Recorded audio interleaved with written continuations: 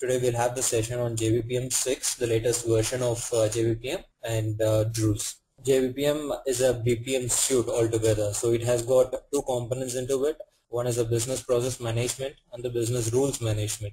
So the main advantage of this particular BPM suite is that these two are integrated and within a single platform.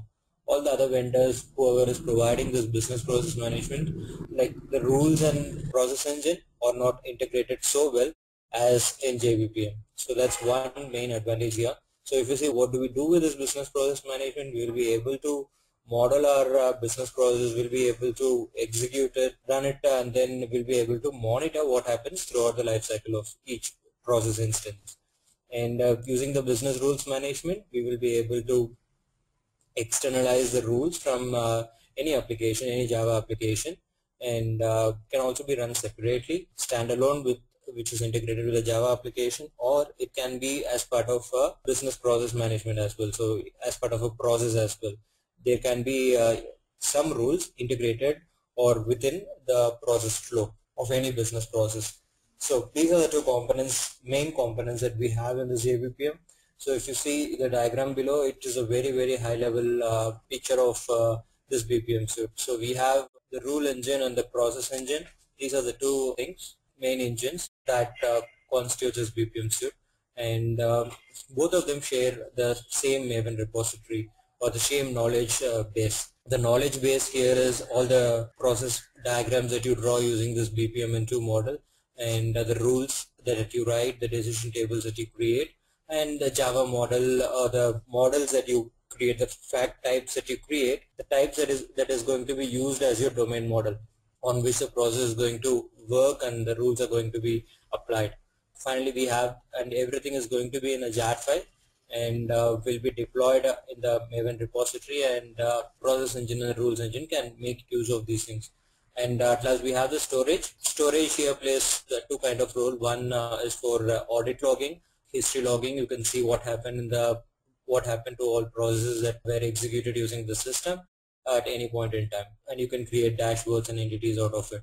The other reason for having the storage is like if there are multiple instances of this BPM running in your servers, multiple instances of servers, and if one server goes down at any point in time, whatever process was running on that server needs to be migrated to the other one. So it has got this checkpoint information.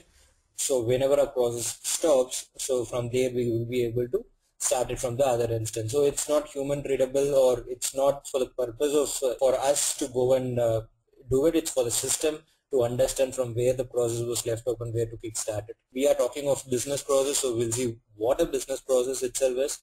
So basically a process, in any general term or the broadest terms, we can say it's a sequence of steps or a series of steps that needs to be performed. In the business context, we'll say there are some business utility behind it or a business reasoning behind it for a sequence of steps that needs to be taken. And it's not always a manual stuff. It can be both manual and some applications combined together to make a process orchestration work.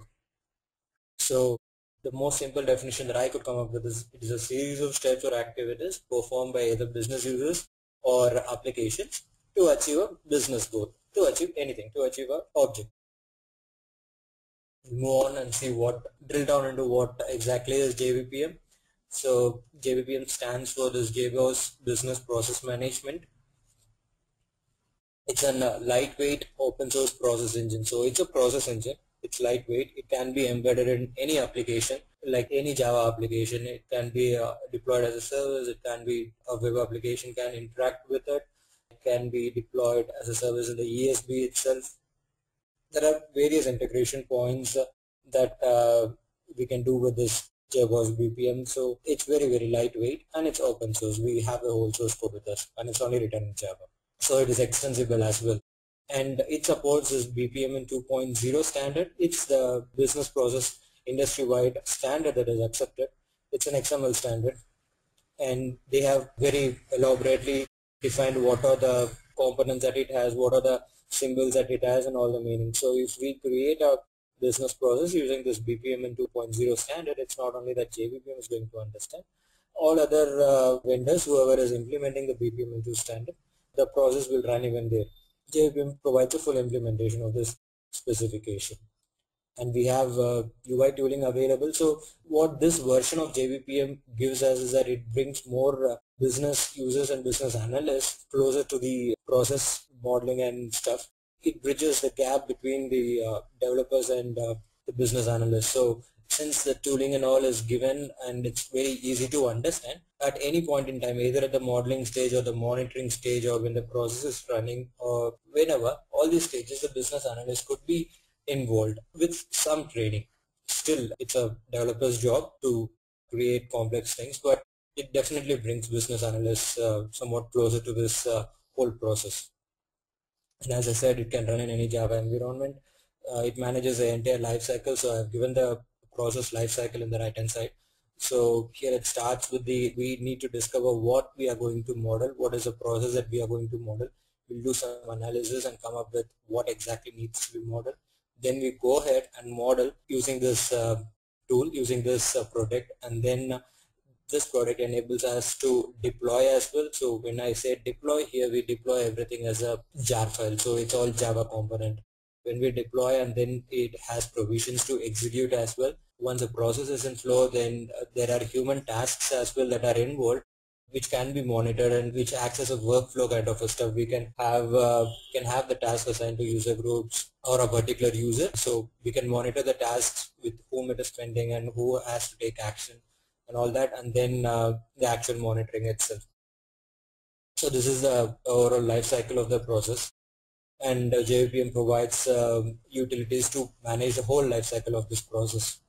It integrates well with this rules engine. So the inbuilt rules engine is a rules rule engine. So since both of them use the same knowledge base and it is well integrated into the same system, you don't have, if there is a rule activity within a process, you don't have to send the data to and fro to a rule engine if it's an external system that we are integrating. Since it's internal, it goes with the same working memory, and it is able to use the same data that is present in the working memory. So that's one advantage there. And this tool, it all supports only standards. So either BPMN2 or JPA, JTA. So for the persistence in the transactions, it supports JPA and JTA, and it has this human task service, full workflow enabled stuff. Whenever a human actor needs to be involved in any particular step in the process, it has tools for modeling. It has, we can create forms for the user, either external or internal within the tool. And it's fully integrated with Eclipse. We have plugins for the Eclipse IDE through which we can do all this. We can manage the whole life cycle as well. Let's see the components of JBPM. So this is more detailed diagram. Even this does not cover all the components. Just for simplicity's sake, I've left out a few components which are not that important. So basically the knowledge jar is still there in the repository, and I've put the runtime environment. So inside the runtime environment, we have this core engine, which consists of this process engine and the rules engine. It can also be divided into two. It has got the APIs as well for interacting with the outside applications. Same is with human tasks. So how this works is we have this core engine, which is the heart of the JBPM things, because it has got both the process engine and the rules engine. Whatever process that is going to be executed, it is going to be executed by this engine, and the rules that need to be processed are going to be processed by this rule engine. So core engine interacts with the human task service to get the workflow thing done. So whenever we have some human activity configured within the process flow, then it interacts with this particular component, which takes care of routing it, which takes care of getting the messages and doing everything with the workflow stuff. For this human task service, whenever a task is assigned to a particular group or a particular user, that validated or authenticated from the LDAP repository of that enterprise. So we get user data from the LDAP through the user group, and then it gets authenticated, and they will be able to access their own task. And it has this persistence service and then audit log service. Core engine interacts with these two stuff whenever it's needed, and everything has got its storage. Storage is the backend DB which we use to maintain all our data. It can be MySQL, it can be anything. Default thing that it comes up with is an H2. in-memory database, but we will be able to configure any database like Oracle or MySQL. So this is about the core engine. Here I have just put a picture where it shows how Eclipse is integrated here. So whatever is, I'll show you the UI as well, the UI tooling as well.